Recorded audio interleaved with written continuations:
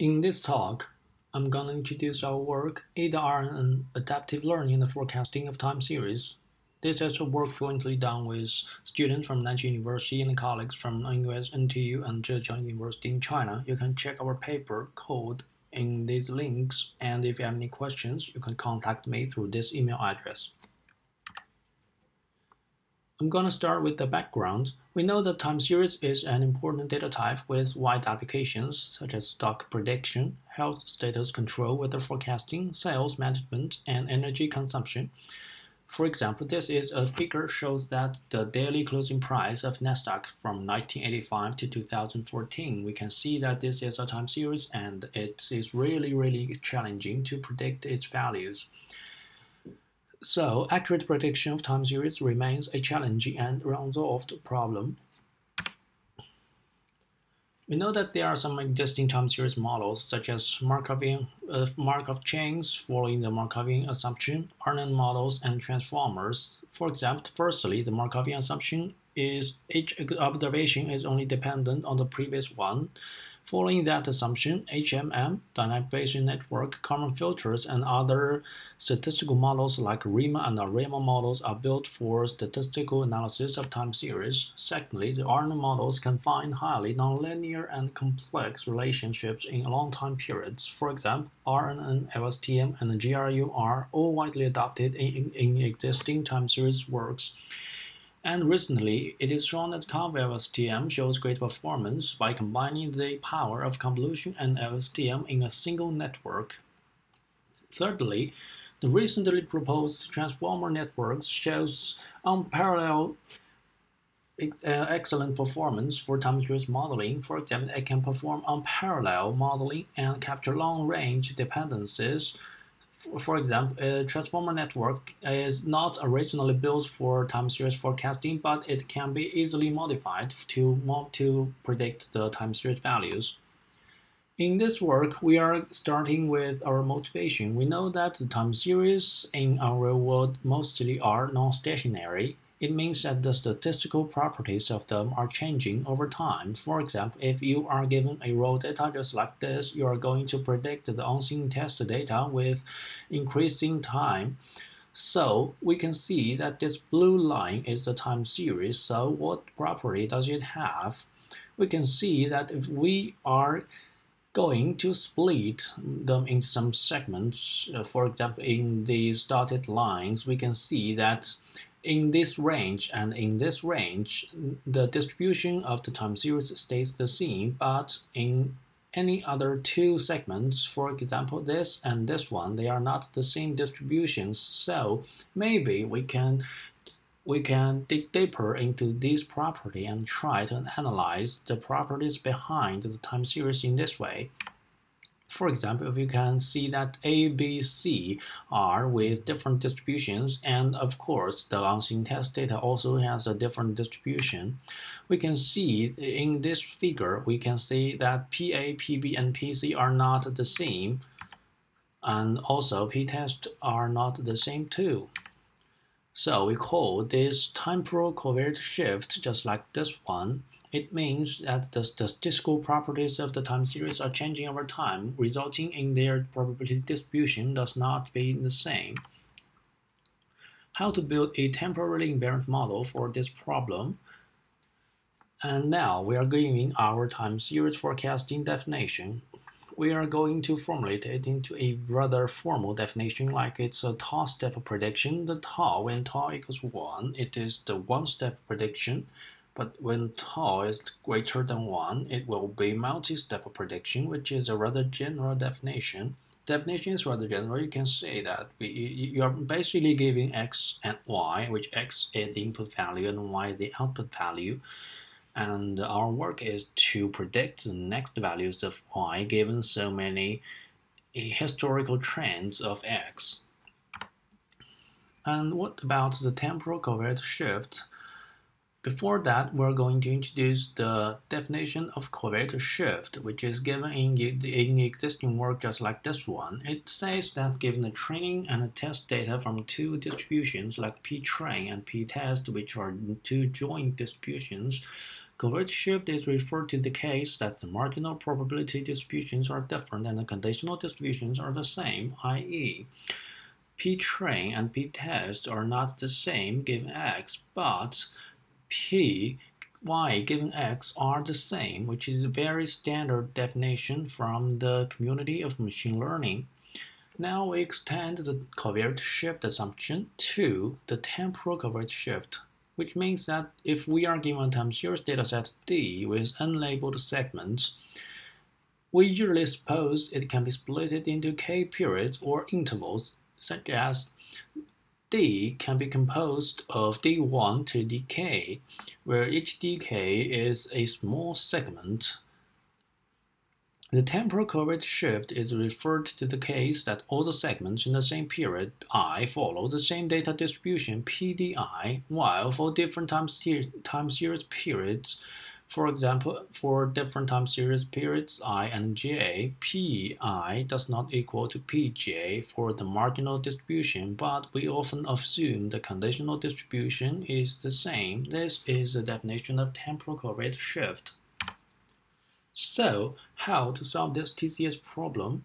Basically, here's the big picture to solve it. Firstly, we need to construct the worst-case distribution scenario. For example, the time TCS problem can be constructed in many ways, in many worst-case distribution scenarios. How? What is the biggest distribution gap between them? We call it the worst-case distribution scenario. If we have it, we can then match the big distribution gap between the worst-case distributions or the worst-case segments, and then we can get a good model.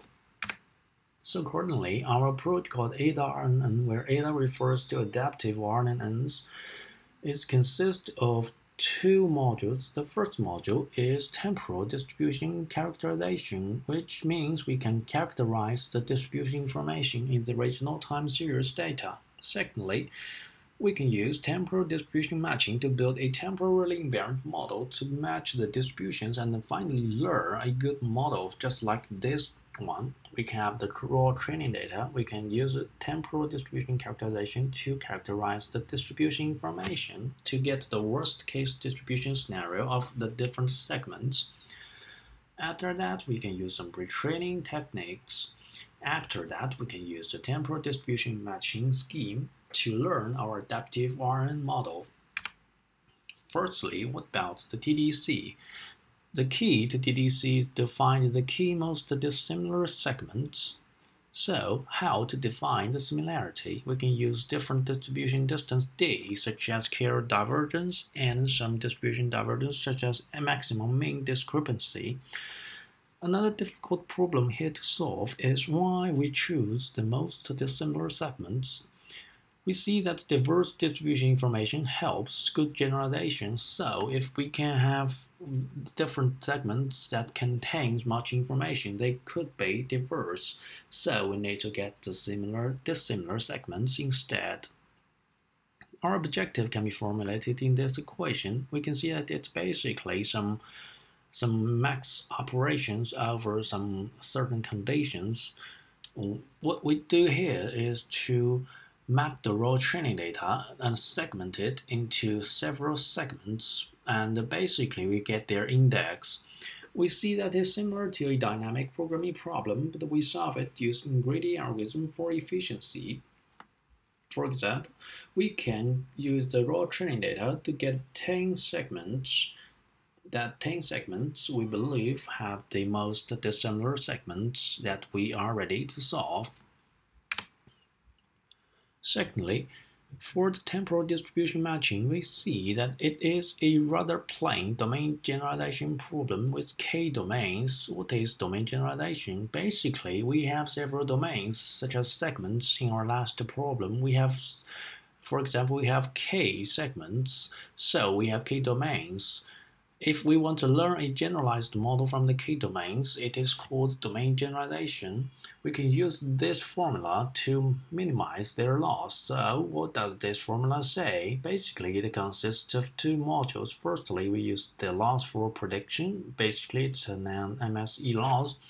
And then we can use this formula to minimize their segment-wise distribution distance. For example, if we use some certain distance d to compute the distance between di and dj, we can get their distributions gap, so we can minimize their gap. This is a rather popular domain generalization problem, but we figured that plain dg ignores the importance of each hidden representation's distribution.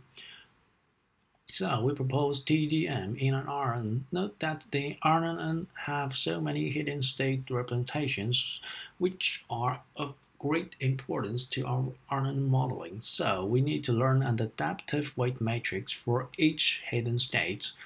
In here it is a matrix alpha. We call it alpha is an adaptive weight matrix, so we can use it to learn the importance between hidden states hi and hj, and then we can formulate it as an adaptive weighted version of this formula. So how to learn the weight matrix alpha? A naive way of attention layer will fail, since at early stage the hidden state representations learned by theta are less meaningful, which will result in insufficient learning of weights. And secondly, the network can easily get stuck since it is very complex and time-consuming. Our solution is a boosting-based importance evaluation method. It is based on boosting, but the difficult step is we learn to value its importance in each step. If at iteration n, its distance is greater than the distance from the last step, then we will just increase its value by times g function. Note that the g function here is greater than 1, so we can make sure that alpha will increase in this situation, otherwise we will keep it unchanged. Using this very simple boosting-based importance evaluation method, our work can finally learn to evaluate the importance of each hidden state. Now it's the full figure of our temporal distribution matching method. We can see that if we are given two segments di and dj, we can learn to evaluate their importance between each hidden state hi and hj using the boosting-based importance evaluation method. We can finally learn the value of alpha and learn to minimize the loss of temporal distribution matching using this formula, and then combine this formula with this one to minimize our final model loss to learn a good RNN model, which we call adaptive RNN.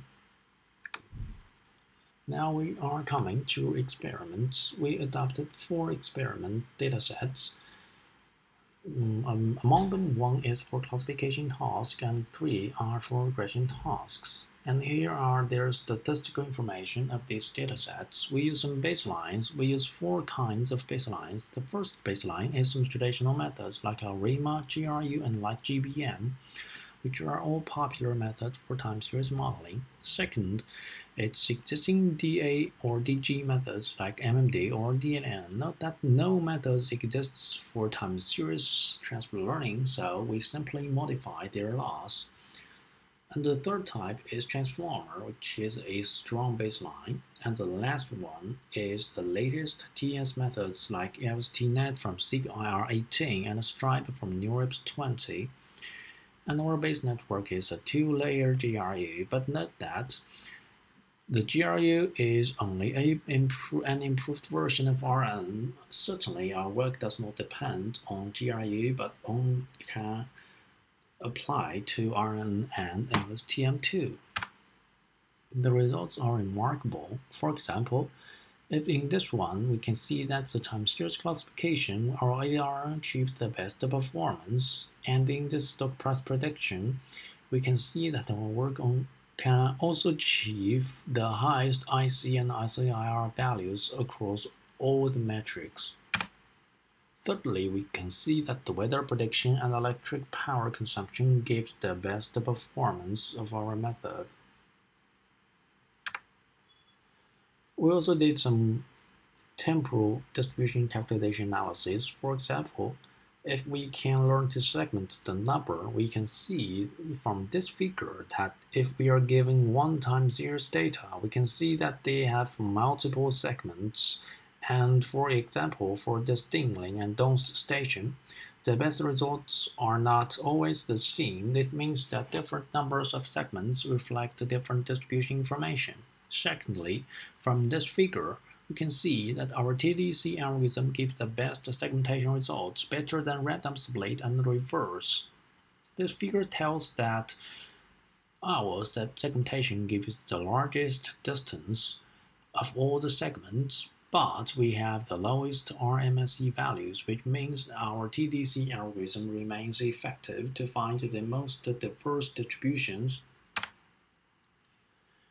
And for temporal distribution matching, from this figure, we can see that the learned weights are far effective and our boosting method achieves the best results. Finally, our TDMA is agnostic to different distribution matching distances. For example, in this figure, we can see that if we use cosine distance, adversarial learning, or MMD, or Coral, we can achieve remarkably the similar performance, but all better than existing state-of-the-art methods.